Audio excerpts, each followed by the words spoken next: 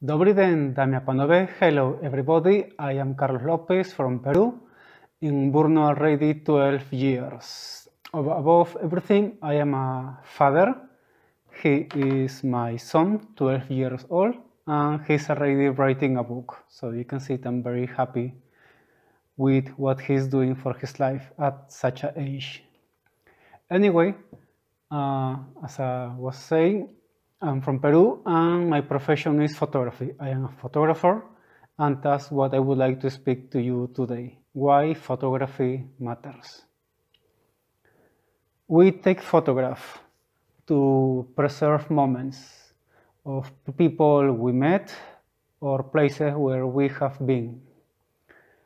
We take photographs to remember people who might leave us anytime soon, or people who already leave us. Here, in this case, it's a photo book I did about my grandfather, my maternal grandfather.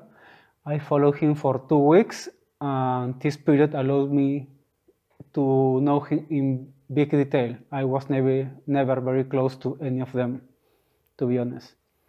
So I managed to write a little biography and discover him on all his many aspects of his life, when he was in a very good mood and sober, but as well on a darker side of his personality, when he was drunk. It's a very personal book because it involves as well many family members. We can see here handwritings. This belongs to my cousins. Each of them brought one different page, and they have their name and age at the time of this book. We are in total 10 cousins, so it's a big family. This is his own handwriting. The texts are fragments from poems I choose. My aunts didn't want to write their age. We look at photograph to reinforce our belief. Photography helps us to believe as well. What we might see here for some could be a bird, a blurry photograph of a bird, and others will see a UFO, evidence of extraterrestrial life visiting us. We see what we want to believe. Through photography as well, we discover new places. We explore the world. We see traditions and people we would like to interact, places we want to visit, but we cannot because X reasons. This is a dance called marinera. It can be done without a horse, but as well the horse is trained to dance at the rhythm of the music and follow the steps they do. This is another typical dance. These are from the festival called Hatun Luya in the Northern Highlands in Peru. Photography is as well a medium of self-expression. Through images, we show how we want to be seen, but this does not always match how people see us. And regarding this, I would like to share with you this book called Taliban. It is a collection of photographs found by the photojournalist in local photo studios in the city of Kandahar in Afghanistan. What caught his attention was that the photographs were taken against very colorful backgrounds. Many of these were European houses or landscapes with flower arrangements in front of it. What is interesting is that for these people, this photograph did not seem to contradict their belief, because in their interpretation of the Islam, photography, actually any kind of representation of a human being is forbidden.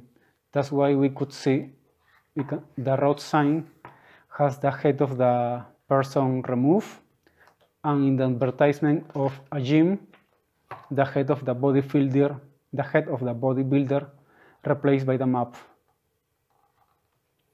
If you want more information, just let me know. I can share the book with you or where to buy it. It's on internet. Photography let us know about events that are going on in our locality or region, country, or around the world.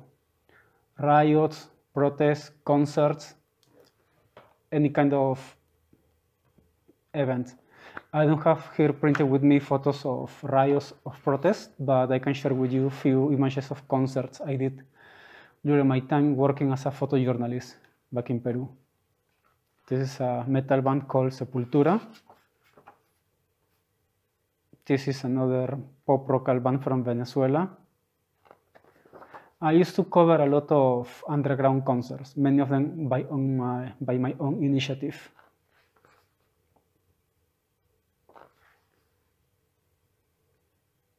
This is a black metal band, as you might see by the costume.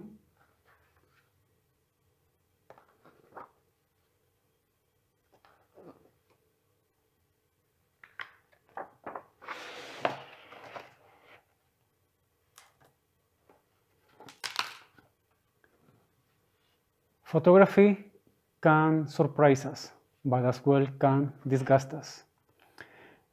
We see here a morcha, a guinea pig.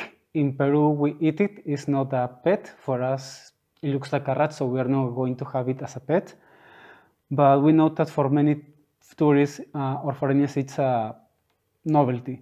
So in the restaurant, when they see a foreigner, they usually serve it with the head. So he will take his photograph, and they take it away, remove the head, and serve it back so he can eat it. It tastes like a rabbit, and it's a very traditional food in the highlands, more than in the coast. Through photography, we see beauty in all its shapes. Landscapes, women, men. I don't have either landscapes or men printed here with me, but you get the idea.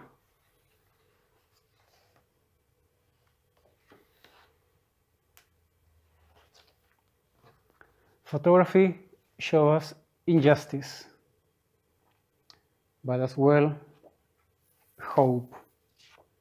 Hope of a generation that hopefully do the things better than us. Hope of a little baby fighting for life because he was born before the 9th month. Hope of a young family trying to do a living through art. And hope through love and joy of a newly married couple. On this case, I was walking by with a journalist, a colleague, and we saw them celebrating. They had the door open facing the street. So we started to talk to them, and they didn't hesitate to take the photograph, to let me photograph them. They didn't care at all that the background was not sweet for their clothes. They were nicely dressed, but they were all, let's say, isolated from that ugliness because of their joy of the new chapter of their life. You can see the background is the very ugly part of the city. It's dirty. They are washing the cars behind, but they did not care. Photography can unite us, but as well can divide us. We should be aware why an image is done, what is the purpose of it, who take the photograph, with what purpose, where it is going to be displayed, who is writing the captions of it. All these elements change the meaning of it. We don't see a science fiction movie as a source of scientific knowledge. And in the same way, we shouldn't judge all the photographs in the same way. There is a concept that I discovered recently that is called visual literacy and talks about all these factors. There is a book I would like to share with you regarding this that is called Photography Changes Everything. It is a collection of essays that talk about photography and its importance in the world. It's divided by chapters like photography changes what we want, photography changes what we see, who we are, photography changes where we go, and so on.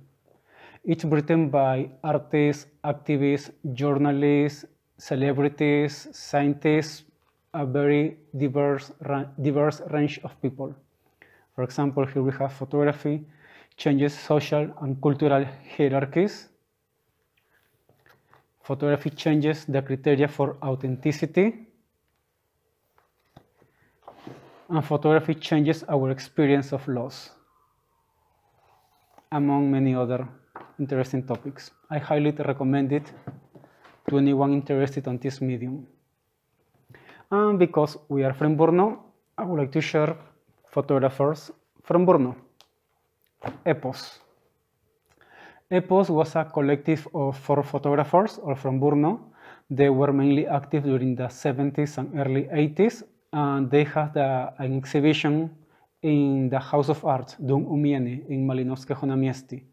This is the book of it. You still can buy it there once it gets open to the public.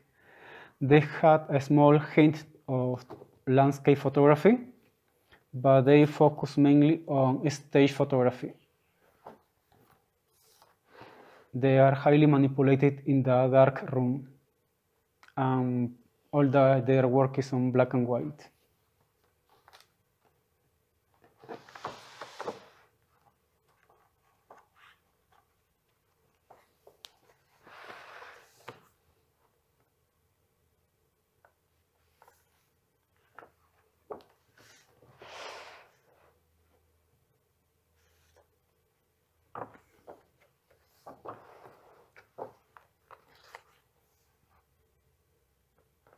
The photographers' names are Yuri Horak, Rostislav Kostal, František Maršalek, Peter Sikula. Remember, Epos. And to finish, something a bit more personal. This is my son when he was little one. This is a nice picture. I think we can agree on that. However, if I would have to choose to keep one photograph from that day, I would choose this one. Why? Because this image resumes in one single image all the emotions from that single day. He behaved like a little Hollywood star. He didn't want to.